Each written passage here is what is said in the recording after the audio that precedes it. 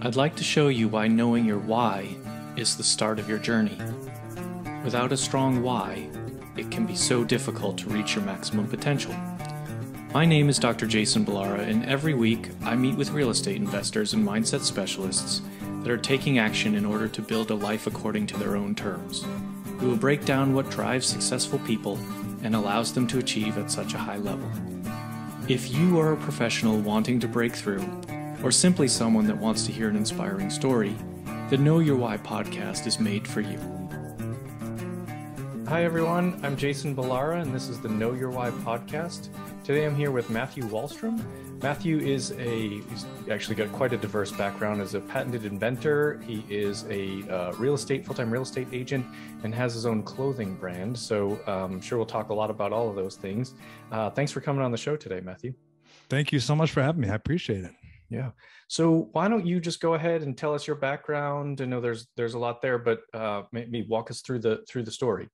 Sure. Well, I was born and raised in Southern California, kind of 30 minutes from Malibu Beach. So I had a very privileged upbringing with being that close to California beaches. And I think as a kid, I was always very artistic. That was always something that just sort of stuck with me. I was kind of, staring at the butterflies and drawing when I probably should have been paying attention in class, but those were just that artistic side of things seemed to resonate with me more as a child and carried on into my adult life. So I have always been in some form of sales and marketing training, job, career path, something that involved design, sales, marketing, people skills. That was kind of always present. So retrospectively, the things and the skills sort of that I developed as a kid of those artistic side of skills and the people skills really played sort of an integral role later on in life and in the career paths that I did choose and that I ended up in currently. So I spent 15 plus years in the fitness industry, everything from a personal trainer to running health clubs to running a consulting agency that traveled around and worked with health clubs all around the country for sales and acquisition, talent acquisition, putting ancillary services in place that would help generate revenue for them. And was in that business for a very long time. And I got to see the good and the bad and the ugly of it. And at the end of that, there was this crescendo of events that happened that kind of pulled me from the arms of corporate America and made me realize that it was really time to invest in myself and bet on myself, because I came to the realization that if I was not willing to fail, I had not much to worry about. If it was on my shoulders, then I knew that I could kind of persevere and keep going. However, if I was in a corporate setting, there were things that were just out of my control, right? I could do a great job, and for financial reasons, that company could decide next month that they needed to sell and they could drop me. And that's just the way of the world. So that sort of got me on a path of really going after my passions. When I got married very young, around 25, and had my son very quickly after that. During that process of being a new dad, I ended up coming up with a invention for a bottle that allowed users to keep baby formula and water separate in one bottle. And this click collar that we have our patents on really keeps that separate and allows that to be mixed whenever you want. And so I spent years in development of that, which then kind of spawned into a fitness bottle version that you can see here that we are getting ready to launch this year. So that was sort of a side project that was a real passion of mine that was always in the background, no matter what I was doing throughout my life. The steps forward of continuing to try to bring this bottle to reality and bring it as a product to the market, which was extremely challenging for a multitude of reasons, which we can get into later. But it was always kind of going on in the background, and so it took 14 plus years to get to a point where we are actually, now at the brink of being able to launch this and give it to the world, which would be an amazing accomplishment and a ton of hard work that took to get there. So that was going on. And in about 2009, I really got interested in real estate, and mostly even from an investing standpoint, flipping houses, looking at rental properties. There's such a wide range of opportunities within the real estate space to make money that it almost, gives a lot of range for people to figure out what their niche is going to be, what they really, gravitate towards, and what they could do, whether they're licensed or not. And we had just moved back and had sold our previous house, and that money from the sale of that house really afforded me the opportunity to kind of break into the real estate market, because as you know, it's, you go from high paying commission jobs and salary jobs to the world of working for yourself and being your own employer. And real estate takes time to ramp up with clients and your business recognition, getting it all out there. So I was able to then break into the real estate business, which my wife and I have a team within our brokerage. And we've been doing that for about the past 7 years. And about 3 years ago, I created a brand called Epic Roll BJJ, which is a jiu-jitsu based lifestyle clothing company. I myself have been a jiu-jitsu practitioner for 16 years. I'm a jiu-jitsu black belt under the Tom DeBlas Association. And so that was a very unexpected but beautiful thing that came out of doing jiu-jitsu, because I had something that I was so passionate about that now I could turn into a revenue source, and really allowed me to connect with people all over the world thanks to social media. So that has been a really aggressively growing company that has been amazing, and probably one of the ones that I'm most proud of, because it came out so organically. And I think based on the feedback we've gotten at this point and the growth of the company, it's really showed me that there is a market for this, and it has been well received by the community. So I've continued to push on with that. And these are really the main companies and revenue streams right now that I'm focused on until we can continue to grow and continue to pursue some of my other passions and goals. Yeah. I mean, that seems like enough. I think you said that as if that wasn't enough things that you were focused on, but no, that seems like a lot. And I mean, a really cool sort of diverse set of skills, and I mean, fortunately, being able to turn those into sort of revenue streams. So that's really awesome. I'm interested in kind of, I guess. So you said you started in real estate in 2009, and now since then you have a real estate broker team with your wife, correct? Yes, exactly. Yeah. And let's talk a little bit about that. Like, how did you get started? How did that evolve? Yeah. So I always found it very interesting. It was just, again, one of those things that from an outside perspective seemed interesting.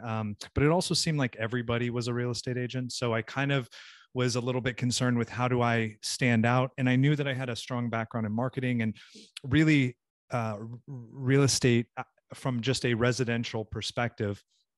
And with most businesses, such a relationship business, right? So we're at a point where after doing it for the length of time that we've been doing it, we're very fortunate to have a lot of repeat business and a lot of referrals from our previous clients, which is very important. So our relationships that we build with our clients are extremely important, because they really feed our business as we continue on, and we reinvest in them, and obviously very grateful for to have that. So when about 2009, when we sold that house, I was kind of at a point where it was like, do I go get another corporate job, or do I take the plunge and break into this? And because of the schooling and the little requirements of what it took to study, I had to have a little bit of a financial cushion. I mean, they do have a lot of different opportunities for people, whether they do them online or classes in person when you're first getting started. But I was well aware that, and having real estate friends, that there was going to need to be a little bit of a cushion. I had just had my second son at this point and just bought a house, and there was just a lot going on. So I really couldn't, just casually walk into this industry without being a little prepared and be able to do it successfully. So right out of the gates, as I mentioned, I was very interested in the investing side of real estate, the opportunities with rental properties, with working with investors and flipping houses. And in my area, in Northern Virginia and DC, the market, it's very expensive. So out of all the homes that we've flipped, I would say the lowest I think I've ever paid for a house was maybe $345. Average 400 to 500,000, that's you're buying $500,000 house before you even put any money into it to flip it. It's, you know, my first house was in Alexandria and we bought it for 450, put $175,000 renovation into it. It took 6 months. And I think we made about 65,000 on that deal, which was great, right? It was like our first deal. So it was a good one. But the guy who wholesaled it to me made 90,000 just handing me the paper, yeah. Which was a really, you know, that was perspective right there. I went, wow, I'm wholesaling. That's interesting. You know, that seems like, and it's not an easy business. Obviously you have to have a lot of systems in place and really be aggressive with your marketing and all of that. But it was an interesting thing to see. And so that kind of led me into this path of trying to flip, you know, as many as we could per year, but not making that my full blown thing. Cause I just recognize that, the market goes, it peaks, there's valleys, there ebbs and flows. And so I kind of wanted to have a structure that allowed me to be diverse to where I had the residential side going. I worked with investors and had, you know, those people. I had some flips that we could do every year. So in a way I was diversifying within real estate to kind of cover all my bases to give us, you know, the biggest chance of keeping it interesting and doing fun projects, but also, you know, the financial backing. So that really got us into it. We really loved it. My wife actually came in as a transaction coordinator with our brokerage at first and really learned the back end of the business. So we had a very symbiotic, very good relationship with that, where she would handle and keep me in order and keep everything organized, which is something I'm really great at. And then I could go and deal with kind of the front end of the business and, you know, customer acquisitions and dealing with the hard sales side of things and negotiations, which was obviously a big part of my background. So that brought us to this. And honestly, it's a business that I love dearly. I think it's very challenging, but I think it's also very gratifying and can be very rewarding. And it's one that you definitely get out of it what you put into it. So as long as you're not complacent, as long as you're willing to work hard and put the time in, you can make a lot of money. Yeah. Yeah. Well, and I mean, one thing you mentioned, you sold the house in 2009, which wasn't a great time to be selling a house. So it sounds like you were able to do that and actually still take some money out of it. I know a lot of people in 2009 were selling for a loss. So that was a good thing for you. Oh yeah. And then, you know, so you sort of built this business, kind of brought your wife in, and are you still investing?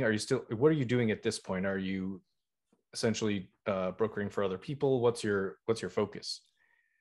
So the focus right now is still growing the residential side. We have a lot of clients that, you know, and working in DC, Virginia, Maryland, we have a lot of government clients as well. So it was important to have that, the license that goes in that area, because there's a lot of mixing bowl areas where somebody could work for the government and live in DC, Virginia, or Maryland, because each one of them could have some areas that kind of would work. So, so that's a big part, is just really growing our residential business. I think eventually we hope to find ourselves in some warmer climate, perhaps down in Florida, where my business partner for our bottle is. And eventually I'd like to take our client base and be able to work with some local agents around here to be able to kind of hand that off and continue to grow. We've spent a lot of time, money, and effort to grow it to this. So to just walk away, you know, and just hand them, I mean, that would be silly. So, so really I enjoy it. I'm very fortunate in a sense that I get to work with a lot of friends and family. So it makes the experience that much more enjoyable. And with the investing, we will just look for opportunities casually as we can find them, because I believe firmly that you have to stick to your numbers, and it's very easy in real estate to get emotional. I think I probably wrote 35 offers before we got our first house under contract to flip. And so that can be a daunting task, that in the middle of it, you start to justify things. You start to justify numbers and think, oh, well, I could maybe make it up here. I could make it up there, because just you're wanting to get going. You're wanting to just pull the trigger. And so it's, you know, it's very important to stick to those numbers, because that's your first real safety net. I know a lot of people that have lost big time, not sticking to their numbers, letting themselves get emotionally attached to it.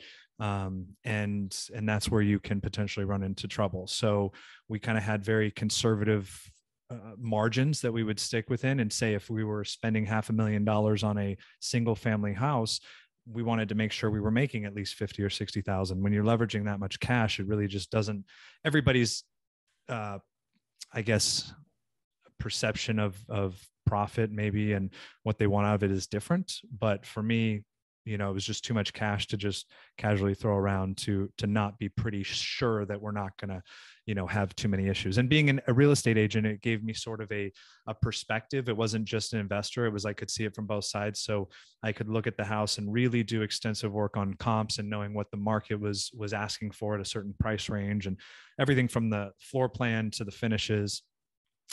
Which I find a very fun process. I love taking something that's old and dilapidated, making it beautiful new, and getting a new happy family in there. It's a really cool process to go through, but it can be very scary, and it doesn't come without its pitfalls, right? I've had crazy things happen. I've had homeless people break into our houses and break windows and have just a slew of things. But I really have been pretty fortunate that I haven't had any huge financial losses from it, because I listened to a lot of bigger podcasts when I first started. I'm listening to everything. I'm like, man, you almost scare yourself out of doing it. But my wife and I we were referred from a guy named Rob Chavez, who's a real estate mentor of mine, very successful guy out of the Reston Keller Williams office, and great guy. And I really leaned on him a lot for advice in the beginning and breaking into this, especially on the investing side. And he had told me about going to this real estate investing course. It was like a weekend type of a course, and you hear a lot of those. So it's kind of hard to figure out which ones are good and which ones are just trying to suck people in and steal their money, because there's definitely a lot of those guys out there. But I was coming from a referral from somebody who I trusted and valued. I thought, cool, we'll do it. And the kicker was that you paid $1,500 to do this course, but when you did your first flip, they actually gave you that check back. They had a little ceremony, they gave you a check back. And I knew I was committed to making it happen. So I thought, great, that means that I can go in, really learn from these guys who my mentor values, do what I intend to do. And then in the end, which kind of makes you believe in yourself. In the end, I got that money back. So I was able to do it with, $0 out of pocket, and just the experience of going through the process.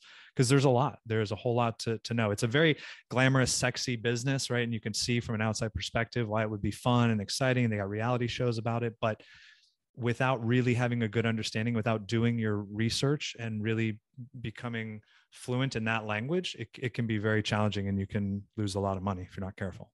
Yeah, absolutely. There's a lot of really good points there in terms of, getting started and making sure you've got the right mentors. Cause I actually at one point did one of those courses where they basically just want your money, and it's not, doesn't really teach you anything. And it's, but it, you get maybe a little bit desperate to get started somehow, and these things pop up, and you're like, yeah, sure, I'll go to your weekend course. And then they're like, give us a little more money, you can go to this other course. So it's easy to get wrapped in. You have to do your due diligence on that. But one of the things I feel like comes up a lot, you hear people ask this question, is should I get my real estate license if I want to invest, particularly in residential? And I've heard it argued both ways. I wonder what's your take on that? I think it really comes down to the amount of business you plan on doing, because to be a realtor in this area, usually if you want to have it actually be a benefit to you, you're going to have to join an association as well. So you're going to have to go through the normal course of action to get your license. Then you're going to have a year to hold it and pick what broker you want to hold your license. And there are fees. Every brokerage has different fees. There are brokerages like Samson that just charge like desk fees, very nominal. So agents can kind of come in and run their own business. And then there's obviously full service brokerages that will take you on and give you leads and all of that. I think if somebody's just looking to get in and maybe casually flip a house, it's not necessary to get it. It's fine, but you have to look if that's really going to have a return on investment. Is there tangible evidence that doing this, whether it's going to be, maybe you're saving on agent fees because you're the agent. So there's some ways to leverage deals where you're not including your commission. So that's one benefit. But then there are, tons of agents out there that have investors and wholesalers and these relationships that can get deals in front of you.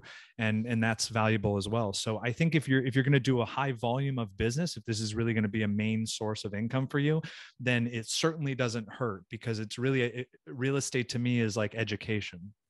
That's, it's the license to conduct real estate transactions, but it's also a lot of education that comes along with it. So having that perspective, in my mind, is like having additional information that you might not have otherwise had. And that might allow you to negotiate your deals better. That might allow you to finance your deals better because you have a better understanding of it. So there's a bunch of different things I think that that can be a benefit, but it's certainly not cheap. It's not like it takes 5 minutes and you just go in and you put in your thing and you're good. It's a whole process, right? So for anybody who's just casually doing it, I would say you could probably learn a lot and do a lot without going full blown to, agent. And there's reoccurring fees. You have to keep these things active. There's CEC credits. It might be different if it was just a one and done type of a situation, but that's not the case. So I think people have to really figure out what their strategy is with their business, and if that really warrants the time and money and effort to pursue it. Yeah, no, that makes total sense. I mean, I think if you're wanting to sell real estate to other people and have that be another income generator and a revenue source for you, then sure, have your real estate license. But if you're just looking to be an investor and not necessarily, be on the transaction side, then go connect with a realtor like yourself who's familiar with investments and investing and can help you kind of down that road without having to go through the whole process of getting the license yourself. So I think it's an interesting thing that I always just find that people make, I don't know, they have different takes on it. And I think, it's always good to get someone who's actually doing both to hear what your take on that is.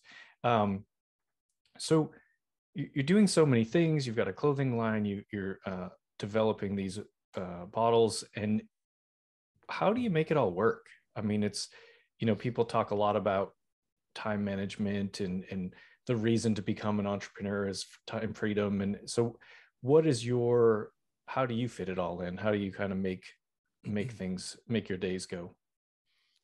Well, I'm always well aware that I could be better.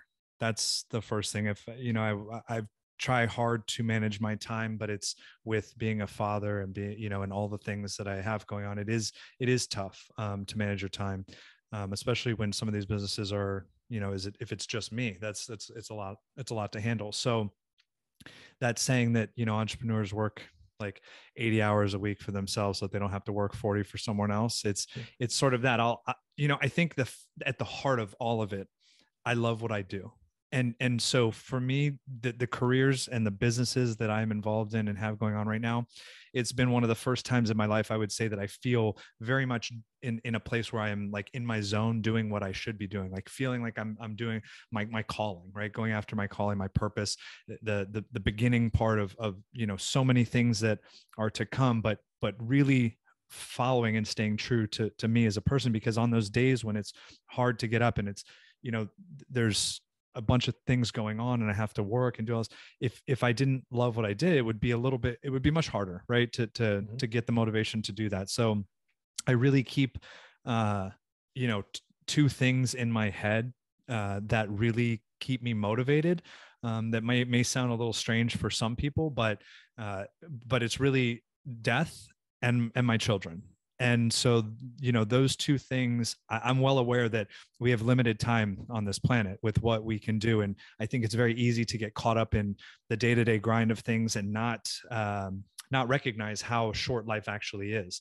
And so, I don't want to wake up one day and go, man, I wasted all that time, not following these things and not working the hardest that I could to really set myself up for the life that I envision, that I, focus on, that I'm trying to manifest through these actions. So a lot of it is a lot of mindset work and really trying to, on a day-to-day basis, protect my mindset and staying positive and staying, motivated and just being in tune with what my goals are, because those are all the things that I think really help hold you up when you're falling down, when you're tired, and when you're, upset or when things don't go your way. But I'm so conditioned for failure and so conditioned for obstacles and struggles because of the nature of just these businesses that I've grown over the years and my life and how it is, that it's not that I can just handle it with ease, but I'm much more efficient as a human, I'd say, at handling these things, keeping them in perspective, not getting weighed down with the past and being able to move forward. Because when you do that, you're really stunting your growth. You're holding yourself back from being able to move forward when you're focused on all these things in the past. So this is why I'm justifying not doing this and this because it didn't work in the past.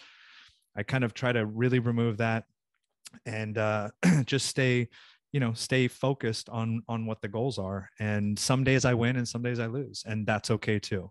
Some days it's great. Some days I wake up and I get all the things done. My diet's on point, my exercise is on point. I was productive with work. And then some days I'm dragging and I'm tired and I can't think and I'm, in a bad mood. And but that's life. That's kind of how it is. I don't think anybody has an expectation that it's perfect every time, but I think at the core of it, if you do love what you do, if you feel, purpose, and then that really helps you stay motivated and compartmentalize your time so that you can keep growing. Because I think of where these things are going, and I think every time that I'm not doing what I need to be doing, I think of like, that's one more day that I'm behind where I want to be. It might be a little obsessive on that front, but when you're not just getting a paycheck every day from some company, you have to hustle. That's what it requires, so to have the luxury of picking up my kids and taking them to school in the morning and doing things like that, you have to hustle. I have to hustle. I have to make sure that, I'm staying on task and growing these companies and doing what I need to do. So that's kind of, 100% agree. And I think that that's all of those points it's right. Like the ability to do all of these things and be an entrepreneur and all of that, it comes from the passion for those projects, right? It's probably not easy to be an entrepreneur to do something you don't want to do, right? That's when it becomes just a job. But when you have that passion for what you're doing, you really believe in it, then the energy and the motivation and all of that sort of come a little bit maybe easier. And then this is a perfect transition because we get to the part where it sort of asks you the questions in the show. But the next thing that I think is, for those days where, your exercise, your diet, all that stuff you mentioned is not on point, you're not feeling the motivation, then you throw in your why. So your reason for pushing. So what is your why? That's first of the questions I ask every guest. So what is your why, Matthew? I really want to inspire other people, other entrepreneurs to take big risks and take big actions and pursue their goals. Because again, I see and know a lot of people who are successful on paper. They make a lot of money, but they're not happy people. They live for the weekends. They're subservient to corporate life and their businesses. And this is not to denounce corporate America and say, though, it's terrible to have a normal 9 to 5. I mean, like, at all. This is a personal thing, for me, and just where I feel I fit in this world. But I really want to inspire people, because I think a lot of the podcasts, a lot of the books, a lot of the people that came before me that are, some of the most successful people in the world inspired me through their stories and their journeys of like torment and failure and bankruptcy and all these things that they went through. So I really, through all of that, I started to recognize that so often it wasn't that the people that succeeded were the smartest people in the room. They were just the ones willing to work the hardest and persevere. They were the ones that didn't quit, that didn't allow one failure to stop them from moving forward. So, so for me, I want to leave a legacy. I want to be able to have the platform to positively, hopefully, influence people and give them the same type of motivation and maybe reassurance through my journey and my struggles that maybe provides them comfort to keep going, right? Because it's very easy to quit. And there's a lot of people out there that if they did, the world would be a different place. products that wouldn't exist, companies that wouldn't exist, things that we use that we don't even think about, that if those people didn't go through hell and back to make that happen, we wouldn't have those things. And so while I don't want to at all put myself in some category like Apple or I'm Elon Musk and changing the world, I just think with my skill set, I tend to be a good teacher, and I tend to be able to inspire people through stories and through situations. So my goal would be to hopefully get these businesses successful to a point that I am warranted the platform to be able to speak to people in masses and be able to hopefully, positively influence them and help them through these struggles, because life is so much bigger than just us as people. There's so many things that you can do to positively impact the world. And so for me, if I look at the things that I've been given, the skill sets that I have, I think those are some of the best things that I can do to give back, as just a debt of gratitude for, my life and where it is and kind of the trajectory at this point. Yeah, that's great. That's great. And I think your point about, the people that, if they had quit, would be, we as a whole would be in a worse place. I mean, it's just to think about some of those, and it's like you brought up Apple, you brought up Elon Musk. I mean, those are things that, sure, could we live without Apple products? Technically, yes, but most people don't. Most people don't live without Apple products. Yeah. And say it's like Elon Musk, like they don't do these projects because they think, I want to be the richest man in the world. That's not what they're trying to do. They're trying to, nobody could have thought that when Elon Musk started Tesla, like maybe Elon Musk thought it, but nobody else was like, yeah, this is going to be amazing. And this guy's going to end up being the richest man in the world. And it's just, that's not what it's about. I never get, never once have I asked someone on the show, what is your why? And they're like, I just want a pile of money. Like nobody answers that way, because that's not the case. It's like, sure, money's helpful, it's a great tool, but that's not really why people are doing this stuff. It's to provide positivity and service to the world. And so it's really cool to think about that and think about, I'm sure there's lots of days in Elon Musk's life that he has not felt like putting in the work, and he still does. And it's just pushing through. So very cool. Yeah. Next question for you, Matthew, is what is something about yourself that maybe isn't common knowledge that people would be surprised to know? Let's see. I cry a lot in movies. I'm like a huge baby with movies, very emotional guy. I don't know, like a dog died. Like I do a lot of those, like sitting back, like I got some in my contact. Probably like one of the more emotional human beings that I know. And which is contrary to like me, who's fought MMA and done jiu-jitsu and all those things. But yeah, very emotional. And I am a huge fan of baking cakes, all this, like baking, which maybe leans on a feminine side a little bit, but I enjoy it. I think because of the artistic side of it, like cooking and baking and creating these things, I've always justified it in my head, felt like it's sort of in that vein of creativeness. And so maybe that's what kind of draws me to it. And eating, I enjoy. So, it kind of, those go hand in hand. Yeah. Right. If you can make yourself something delicious that benefits you. Yeah. That's funny. My trainer also bakes, and he's like a very big guy. Just like you wouldn't look at him and think that, but we're closet bakers. He's quite a good baker. So it's funny that similarity there. Yeah. When people hear this, what's the best way for them to reach out to you and get in touch? Usually Instagram, Facebook, Twitter is probably the best. I would say I spend the most time on Instagram with the various accounts, because that's where I get to interact with people the most. And so, that I would say 99% of the time, that's the best place to find me. Okay, perfect. And we'll put that in the show notes as well, your Instagram. Final question for you. What advice would you give to someone who is, maybe a few years back in their journey, they haven't kind of established themselves yet. They're looking to get started and kind of, whether that's as an entrepreneur, as a realtor, as an investor, whatever angle you want to take on it, what advice would you give? I think one thing to really be hyper aware of is that information and being a good learner, specifically being a quick learner, is definitely a wonderful life skill to have.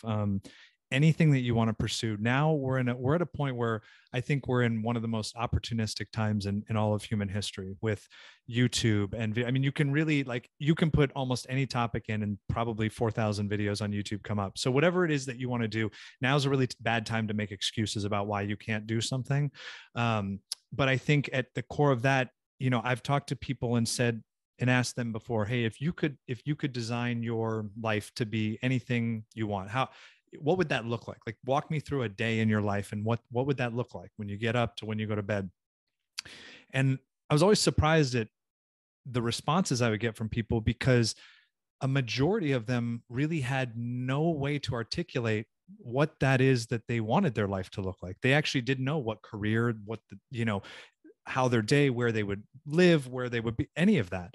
And so to me, I was always like, this is something that you really need to focus on in the beginning, because this starts your entire journey, right? Like, if you don't know where you're going, it's like driving without a map. You're just kind of walking through. And what happens when you do that?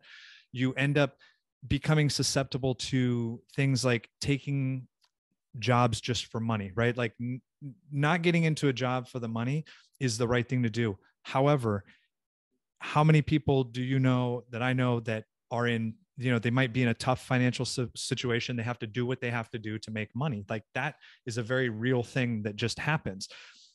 And that, I think, strays a lot of people from, they divert from using that as sort of their long-term excuse of why they can't pursue their goals, is because of, financial reasons. I have to do this, I have to do that. You always have to figure out a way to navigate around, financial issues. But if in the background you're working towards what your actual goal is, you're working towards the thing that whether it's taking night classes or starting a business on the side, the point is that you're not letting go of that dream just because you have to make money now. We have different seasons of life where we need to make money, and we're things suck financially, and then they're better, and then they suck again. And that's just the kind of the way it goes. So for people that are wanting to be an entrepreneur, I think first really understanding what it is that they want their life to look like. It's much easier to design your life here and then logically write out the steps and work backwards to how to get there, than to take this audacious goal of, I want to be this, and then just have no clue how to even get there. So you really have to, I think, figure out what your short-term and long-term plan is, whether it's with business, being an entrepreneur, going out on your own, and then be willing to put in just the work to make it happen. And it's going to require sacrifice and discipline. Discipline at the heart of everything ends up being kind of the X factor, whether it's getting in shape. Does somebody stay disciplined long enough to watch their diet and go to the gym to get their results? Do they stay disciplined enough to do the work in their business to get it to six figures where it can take care of them? All of those things are predicated on discipline. So when you love what you're doing, when you feel like you have this thing that is something that means something to you, I find that you'll probably be more willing to put in that work. And so, read every book that you can, become an expert at it. Like, don't just getting into something and being okay is unacceptable. Go as an entrepreneur, go in with the mindset of wanting to be the best, and embrace all of the knowledge and retain all of the knowledge that you can, constantly read and become an expert in your field, because you as a person will be more confident. You're going to be more competent. You're going to have more opportunities because other people are also going to recognize that you know what you're talking about. And that will have value, and that knowledge and your skill sets equals value, and which equals how much money you are made. That's the way of the world. Value and what you get out of that, and what you're willing to give. So get good with learning and reading and studying, and be okay with failure, because you're going to have a lot of it along the way. But recognizing that failure is such a normal part of every business. Like, I don't know anybody, my partner, who is extremely wealthy and has 13 companies and is an amazing human being. And the stories of his failures and financial issues, I mean, he has a laundry list of them. I've never met anybody who's really successful that just skated their way through perfectly without any, any turmoil and issues. It just almost never happens. Like maybe the lottery winners, you know what I mean? No, the lottery winners just go bankrupt after a few Yeah, years. they end up doing drugs and killing themselves or yeah, going nuts afterwards. Yeah, they don't know what to do with that money. So it's I mean, very valid points and good piece of advice. And I think that I think people don't, the point about not knowing what you want your perfect day to look like is because people are afraid to dream that. They're afraid to, and it's probably because they know in their heart that it is going to take a lot of work and sacrifice and commitment, like you said. So it's kind of like, well, I don't want to think about that because I don't want to do the steps that are going to get me there. But there's no reason to say that you can't, because plenty of people have, and plenty of people have been in a worse scenario and dug themselves out and come out on the other end very successful. So it's just a matter of how bad you want it. And it's okay if you don't, but you can't say that it's not doable. I think it's really, that's what it comes down to.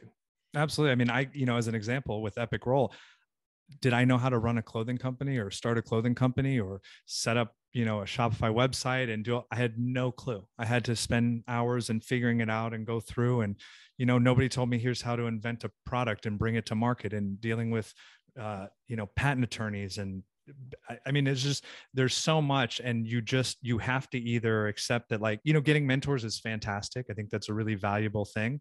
And it's a very undervalued thing too, as well, because I talked to a lot of people that just never even thought, like, hey, maybe finding somebody who's in the position or doing what you want to do is a great person to talk to, help avoid some of the common mistakes. So the information is out there. You have to seek it out. So you can't sit back and just say, I don't know, or I don't, if you do that, it will be a very long, hard road for you to becoming an entrepreneur, because we're not owed anything. We this entitlement that it shouldn't exist. You have to work for what you get in life, and be resourceful and seek out that information. If you are willing to do that, you will be successful. 100%. I believe that. Yeah, absolutely, totally agree. Well, listen, this was great. Thank you for coming on the show today. I appreciate your time, and really kind of I love hearing your mindset, and you have a lot of positivity and good advice to people that are really trying to make it. You're a very good example. So thank you so much for coming on. Absolutely, my pleasure, man. Thank you so much for having me. Yeah, absolutely. All right, we'll go ahead and sign off. Have a good day, everyone. I'd like to show you why knowing your why is the start of your journey. Without a strong why, it can be so difficult to reach your maximum potential.